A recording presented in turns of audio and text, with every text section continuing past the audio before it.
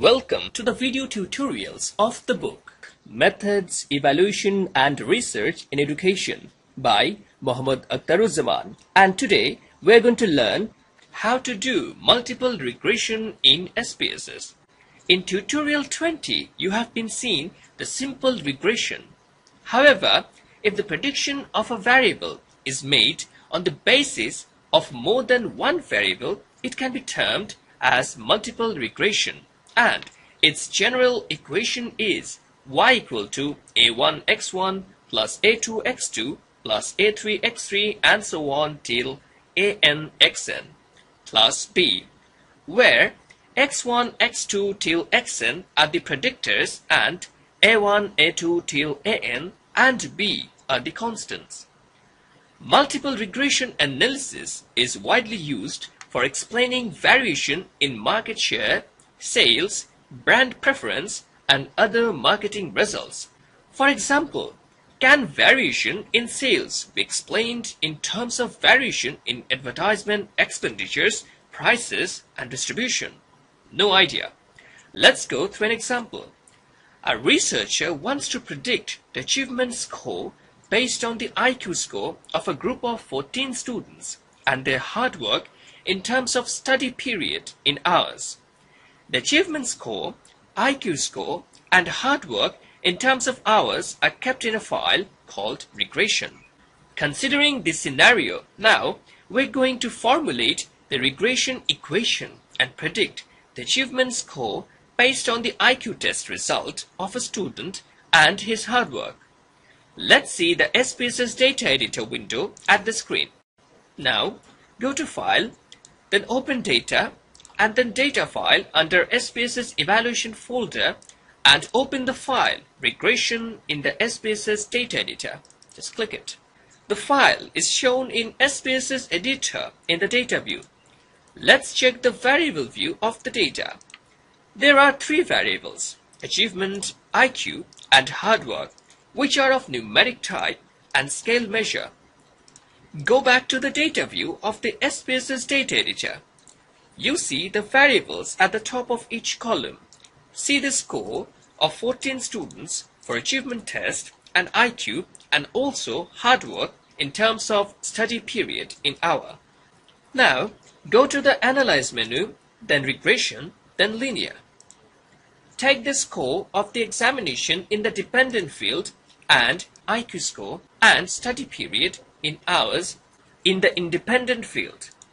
Now click Plots button and take the Z receipt, which is residual, in Y, and Z pred, which is prediction, in X. Also select histogram and normal probability plot. Residual Z receipt is simply the difference between the actual value and the predicted value Z pred. Click Continue and then press OK. See the output at the screen. The R value 0.975 indicates that a positive and strong relationship exists between IQ score, hard work in terms of study period in hours, and achievement of the student. It implies that if the IQ score of a student is good and he studies regularly, he or she will certainly do good in the achievement test. The adjusted R-square value 0.942 indicates that 94.2% of the variation in achievement can be explained by the variation in IQ score of a student and his hard work in terms of study period in hours. In SPSS interpretation, sig value greater than 0.05 means acceptance of the null hypothesis, and on the other hand, sig value less than 0.05 means rejection of the null hypothesis. The details of it are described in chapter 10 of the book. The sig value of regression is 0.000 at the ANOVA table is less than 0.05, which implies the null hypothesis, which is the IQ score of a student and his hard work has no significant role to predict his achievement, is rejected. That means research hypothesis is accepted. So, the IQ score of a student and his hard work has a significant role to predict the student performance.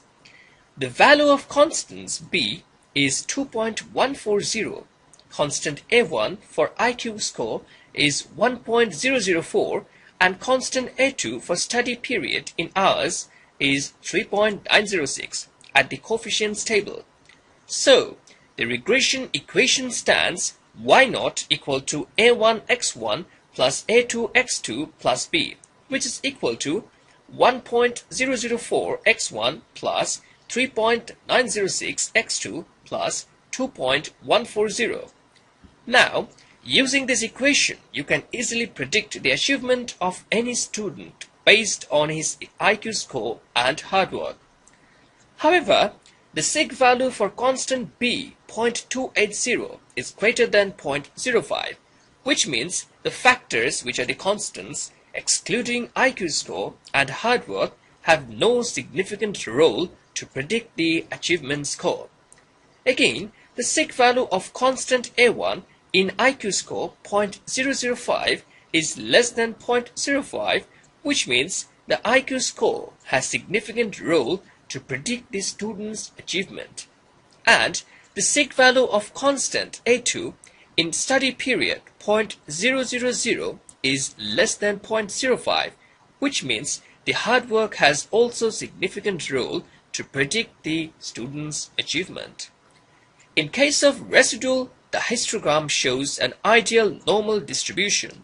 The normal PP plot shows all the points on the diagonal, which means the residuals are normally distributed, and the scatter plot shows no pattern, confirming the linearity of the relationship. Hope you have understood the test multiple regression. Thank you for staying with us. It's Yazdani saying you goodbye.